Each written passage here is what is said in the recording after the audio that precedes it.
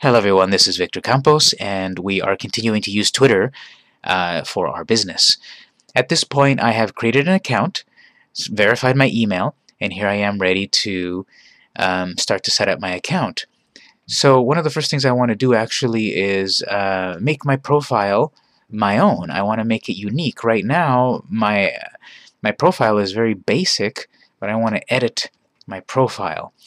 So up on the top right, we have a gear, settings and help. I want to select that and edit my profile. People will take you more seriously if you have a fully set up profile. So here's a few things that we can do. Photo, change your photo that identifies you on Twitter. So I believe I've got a photo somewhere that I can use from my business. I'll use the same one that I used for my Google Plus. This will be fine. So now I have a unique icon here. I don't look like the newbie that I am. I can change my header image. I won't do that one. I don't have a picture ready, but that one requires a nice big picture. Your name. Enter your real name so people know you can recognize you. Again, this is your business name. Location, and this can actually be anything. So you can even write the planet Earth if you want to be cheeky. But I would recommend actually putting the location of where you're at. Website. What's the website that you have? And then bio. Well, in 160 characters or less, describe what your page is about. So I'm going to say San Diego's premiere, basically what I've got over on Google+. Premiere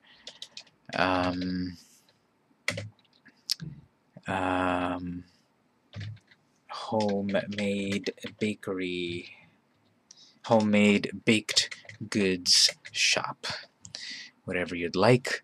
You can connect Facebook to this, so if you tweet something, it will automatically also send it to Facebook. I don't recommend that actually. You want to have original content to each of your platforms, but in the beginning, if you've got a lot to manage, this might be useful actually, but I won't do it just yet. I'll click Save Changes. I also have a couple of other spots that I can change. On the left side here, we've got Profile, we've got Design. If I select Design, I can give myself a different background. If I don't like any of these built-in pictures, I can upload my own. That's fine for the moment. I can customize it by uploading my own picture, where will the background be visible, etc. Tile the background, change background colors, etc. Not too much to change here, but you can do some branding and have your own background picture. I'll save that. And one more thing, if I go back to Profile tab, notice it's also telling me now you can edit your photos.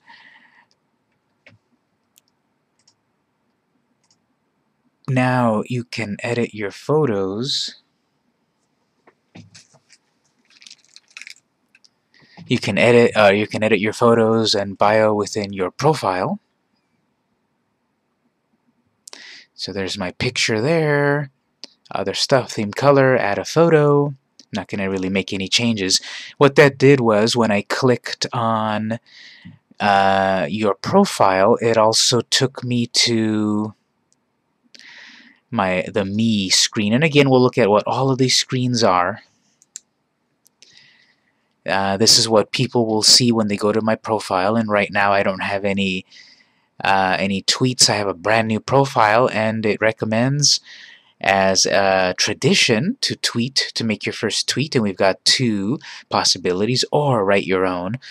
Just to follow tradition, I'm going to select one of the original tweets. Just setting up my Twitter was the very first tweet by the founders of Twitter. So I'm going to select tweet. Nice. All of the tweets you write appear on your profile page. Your tweets also appear on your home timeline, as well as the home timelines of the people you follow. So there's my first tweet. I've set up my profile a little bit more. I want to look at the different screens that my profile, my account is made out of, but that'll be on our next video. So when you come back, we'll start to get acclimated to what Twitter has to offer.